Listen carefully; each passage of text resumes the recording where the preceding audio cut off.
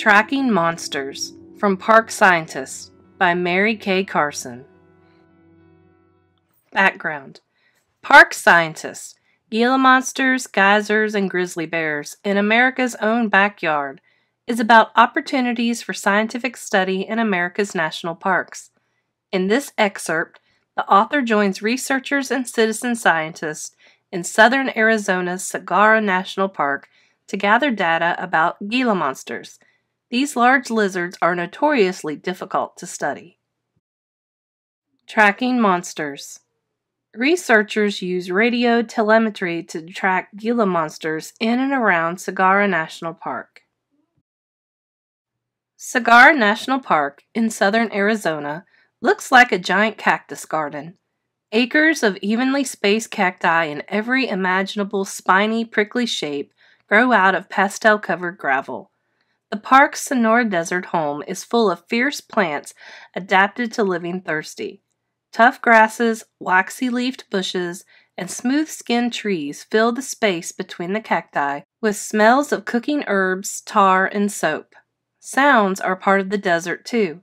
The background buzz of insects is broken by the hawk's call, and there's also a beep, beep, beep noise. The beeping is coming from a small black box carried by a man wearing a wide-brimmed hat. Brian Park also holds up what looks like an old-fashioned TV antenna. The beeping box and antenna are radio telemetry instruments. Brian is using them to zero in on a critter with a radio transmitter inside of it. The beeps are getting louder. That means she's nearby, Brian tells the half-dozen people hiking up the hill with him. Being careful to avoid the prickly pear and fishhook cacti, he sets down his gear near a hump of granite. The sun-hatted hikers circle the big rock and begin inspecting its crevices and cracks. "She's visible, everybody!" Brian announces. He stooped over and is using a small mirror to bounce strong desert sunlight underneath the rock. Everyone moves in for a look. "I can see her head in there," someone says. A crouching middle-aged woman puts her hand on the rock to steady herself. "I wouldn't put your fingers there," warns Brian. "Why not?" The animal stuffed underneath the rock can deliver a painful, venomous bite. It's a Gila monster.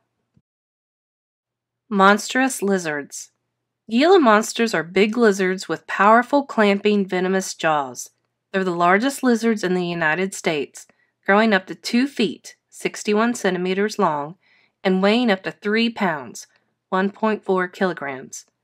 Gila monsters belong to a reptile group called Monstrosaura, says Kevin Bonine. He's a scientist at the University of Arizona and heads up a Gila monster study. Monstrosaurs roamed alongside T-Rexes and other dinosaurs 100 million years ago. Today, the only other remaining monster lizard species is the bearded lizard, which is also big and venomous. Gila monsters make their homes in the deserts of the southwestern United States and northern Mexico. They're common in Arizona, and it's hard to mistake the large, slow-moving lizards. Gila monsters are chunky, low-to-the-ground lizards covered in pink, orange, and black skin, studded with tiny, pebbly bumps. Gila monsters are an iconic species of the Sonoran Desert, said Kevin, but being famous hasn't gotten Gila monsters much scientific attention over the years. Gila monsters aren't easy to study. They're nocturnal much of the year and spend a lot of their time in underground burrows. Gila monsters don't need to be out constantly searching for food like a bird or mouse does. A large adult lizard may eat only a few times a year.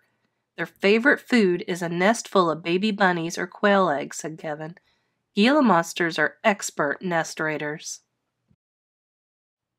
The Gila monster's name comes from the Gila River region of Arizona. Kevin Bonine is a herpetologist, a scientist who studies amphibians and reptiles. He's hoping his research will solve some Gila monster mysteries. "We're not sure how many Gila monsters are out there or exactly what they do all year," says Kevin. "Scientists don't even know the time of year the lizards are born. Gila monsters' moms lay eggs in an underground burrows in the late summer, and baby Gila hatchlings leave burrows the following spring. When exactly they hatch during those 8 to 10 months is their well-kept secret.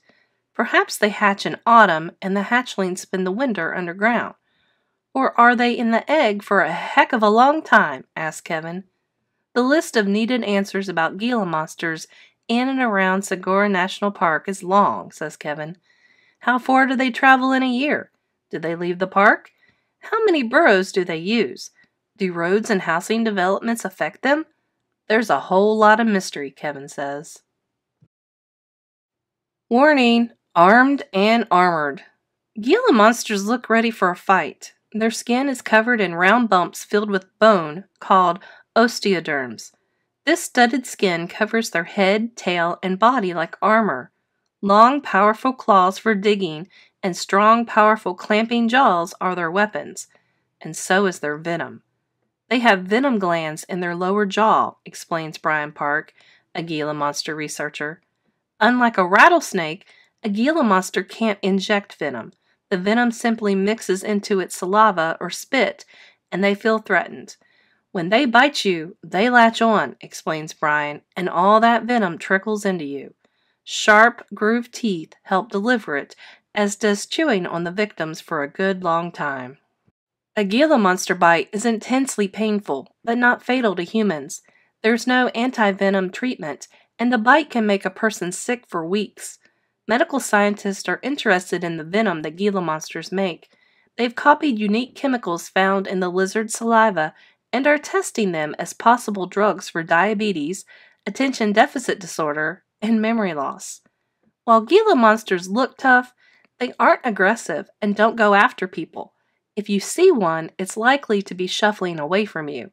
If you don't ever stick a finger in front of one or pick it up, you should never have a problem, says Brian. Most bites happen when harassing a Gila monster. If pain and suffering aren't reason enough to steer clear of Gila monsters, how about the law? As a protected species, harassing, handling, collecting, or killing them is illegal. Gila monsters were the first protected reptile in Arizona, and in 1952 became the first protected venomous animal in the United States.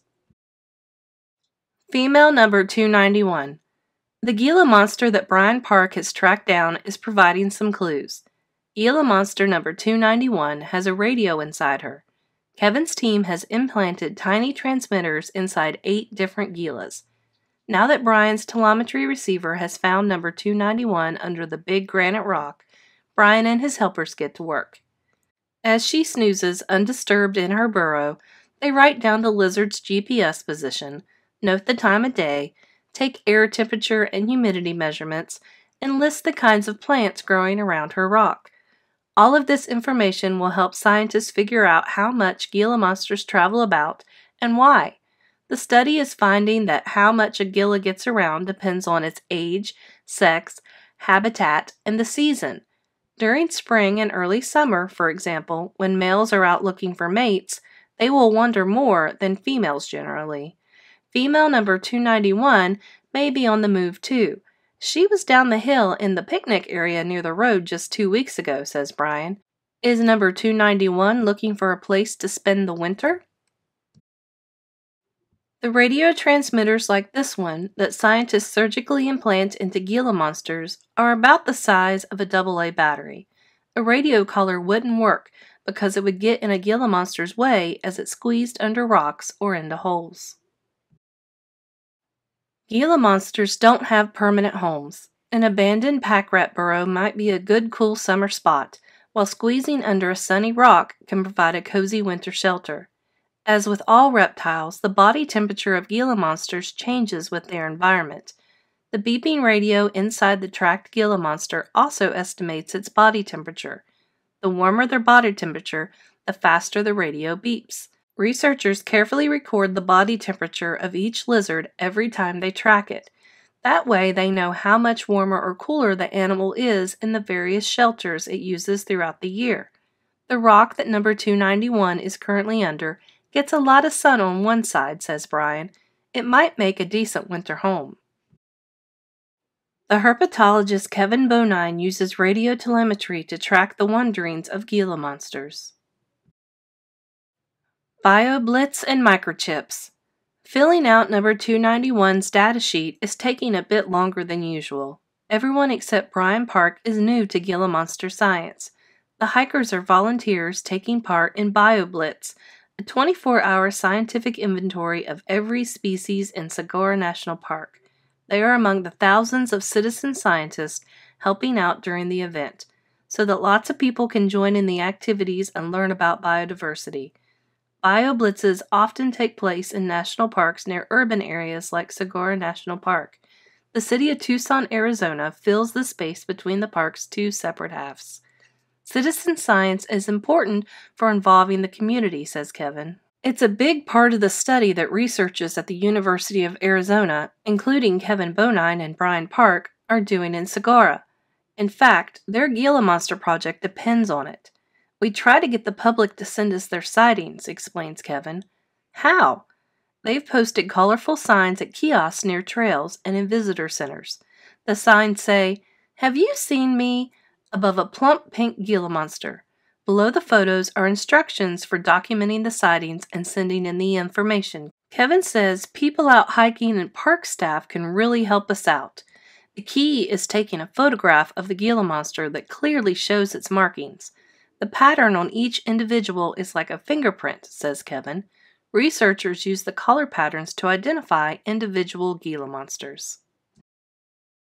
Sometimes the researchers receive a photo from a citizen scientist that matches a Gila monster they've tagged, which is pretty exciting, says Kevin. The Gila Monster Project has been tagging the large lizards with microchips since 2009. Each tiny microchip tag looks like a metal grain of rice. It's the same kind of ID microchip tag that veterinarians use for dogs, cats, and other pets. Each tag has an identification number that a handheld scanner can read. We've tagged more than 150 Gila monsters, says Kevin.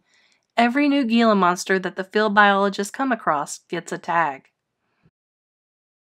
By implanting a radio transmitter inside a Gila monster, researchers can track the lizard's movements over time with radio telemetry. Above, the skin bumps of Gila monsters have tiny bones in them called osteoderms, close up top right. The patterns of color are unique to each animal. This Gila monster tag, bottom right, is a small metal pellet with an ID microchip in it. Catching monsters. The punishing desert sun is sinking towards the distant mountaintops, but it's still 85 degrees Fahrenheit, 29 degrees Celsius. The giant piled up pink and beige boulders soak up heat like pizza stones. Kevin doesn't seem to break a sweat, however, even though he's got one hand firmly gripping a Gila monster.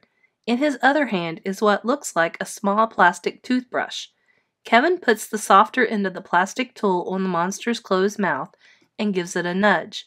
How do you get a Gila monster to open wide? You talk very nicely to him, jokes Kevin. Evidently it's true. The smoky pink lizard takes the bait, giving the plastic prod a few chomps. It will leave behind enough mouth cells for a DNA sample. Kevin estimates how much fat is stored in this Gila monster's tail by measuring the volume of water it displaces when pushing into the graduated cylinder, left. Well-fed, healthy Gila monsters have fat tails. The white plastic probe collects mouth cells full of DNA when chewed on, above. Gila Monster Project researchers such as Kevin and Brian hike and drive in Saguaro National Park regularly, tracking and checking in on the Gila monsters with radios and looking for new ones. When they come across a Gila monster, they catch it, very carefully. 1.5 foot long medical tongs can help hold a squirmy one still. Each animal is measured, weighed, photographed, and injected with the microchip tag under the skin. Researchers also measure the volume of its fat-filled tail to find out how well fed it is.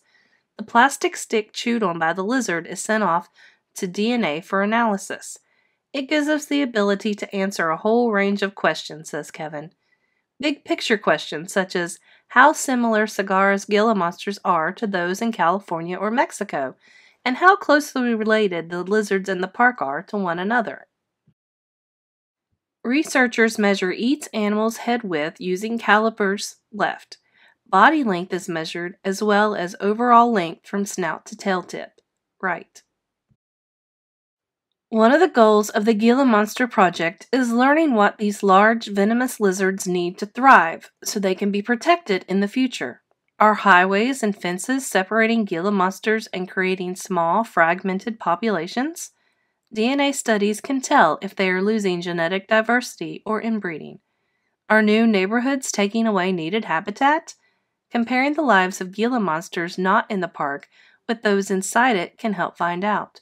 We want to learn a lot more about them, both in the protected areas of the park as well as in the wildland-urban interface, says Kevin. That's where they interact with roads and cars, people and dogs, and that sort of thing. The Sonora Desert is something special, fragile and harsh, dazzling and mysterious. My life has always been tied to the desert, says Kevin of the Sonora, and its creatures. He hopes that the work of the Gila Monster Project will ensure that future generations have that connection too. We are hoping to get data that will be useful for decades to come, he says, so we can learn a lot more about these magnificent lizards and help to protect them as well. If you're lucky enough to see a Gila monster in Saguaro National Park, take its picture and write down where you saw it, but keep your fingers to yourself.